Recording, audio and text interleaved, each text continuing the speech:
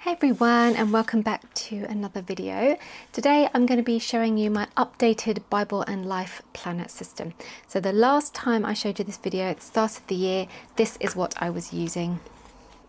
I had this gorgeous pink planner. It's a weekly spread which was dateless, so I've got some weekly goals, to-do list, habit tracker, and then every day of the week I've got a system, and then my notes at the back were for work and personal things with dividers. So this was working for a while, and there's absolutely nothing wrong with the system. However, it's just a little bit bulky for my current situation that I'm in. I need to move around a bit, and I keep forgetting to carry this with me because it's so big and it doesn't actually fit in my regular bag. So I needed something a little bit more portable.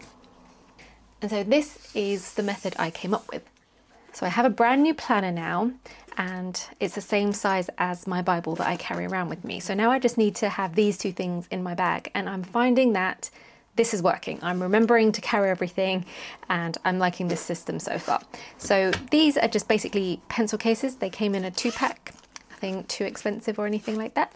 One fits my Bible really nicely, and the other one fits my new planner.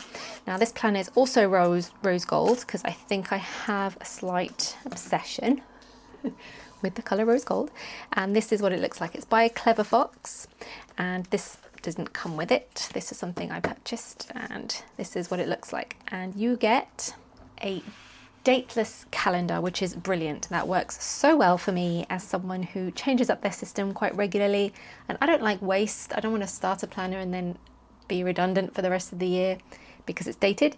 So I always only buy dateless ones, and this is great. So you can put your own month, so you can skip a few months, doesn't matter, put the days in. And then it has, for the second ribbon, it has weekly to-do lists and then whatever you want to use it for. So it's got the top priorities for the week, habit tracker again, and a space for notes. And this is where I write my daily to-dos. So here is an example of recent week. I will blur it out so you can't see all my personal things. But basically for the habit, I put read the Bible. There's something else in there that I really want to have as a daily habit that I don't currently do. It's just the Bible. I have to make sure that I read it every day, and the one I'm choosing to read it from at the moment is this one, because this one I always carry with me wherever I go, so there's no excuses. So yeah, that's the one I'm choosing to read from at the moment. And then as for pens, I have, this is the pen I choose to write in. It's the Uniball I Micro.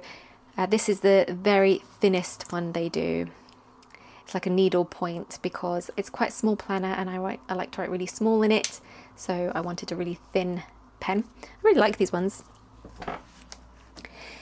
And then when I've highlighted my tasks for the day, I use the Friction highlighter. So this is erasable by friction. So you just, if you make a mistake, you just rub off the end, and it will erase the highlighter, which is always a comfort knowing that you can get rid of it. So because I needed to carry 2 pens, I don't want to carry around a whole pencil case and pack. The whole point was I needed to minimize what I'm carrying around with me, but I did need 2 separate colors. I needed one to write in and one to highlight. So yes, I keep it in this pouch. It was purchased separately, and these are what they look like. They came in a pouch of like 6, I think, or yeah, so I've got all these that I can use somewhere, and they'll fit on most size books, which is handy.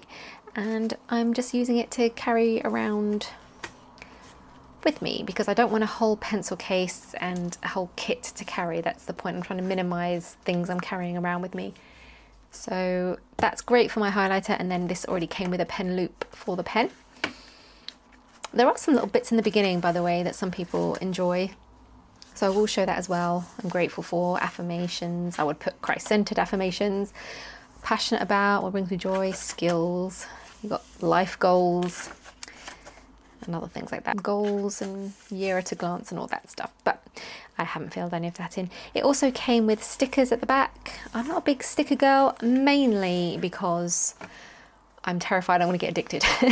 I have seen what it has done to others, and I know, because I'm looking at these, I'm like, oh, they're so nice.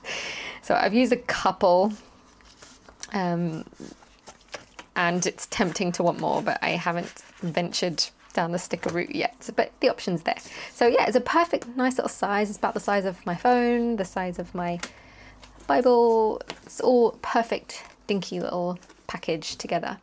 And the benefit of carrying them in a pouch is they're just easy to pick up and go, but also it protects them, especially my ribbons. All my ribbons, because I learned the hard way. If I leave anything, my Bibles, anything on a desk unattended for more than a minute, I'm going to lose the ribbons to my cats. Yes, this happened to my white Bible. Yes, my white Bible, my favourite white Bible. I literally left for 30 seconds and came back and the ribbon had been gnawed off. So now I have to make sure that everything is cat proof. So I keep these in here so I can leave them on their desk and know that they will not be played with or damaged. And yeah, so far this system is just working better than this one.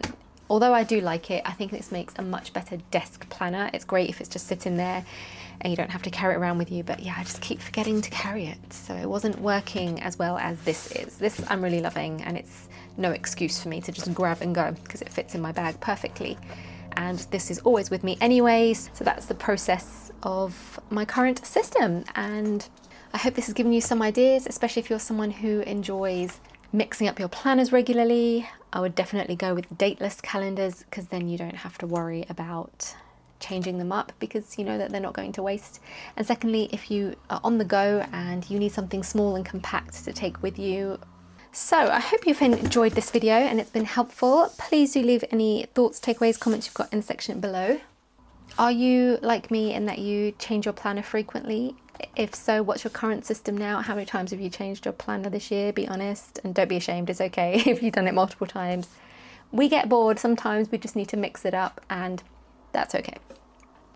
What I struggle with is wasting, which is why I choose to go for dateless options so that there's no waste. So thank you for joining me in this video. That's it for now. Remember, Jesus loves you. Lord willing, I'll speak to you soon, and until then, have a blessed day. Bye.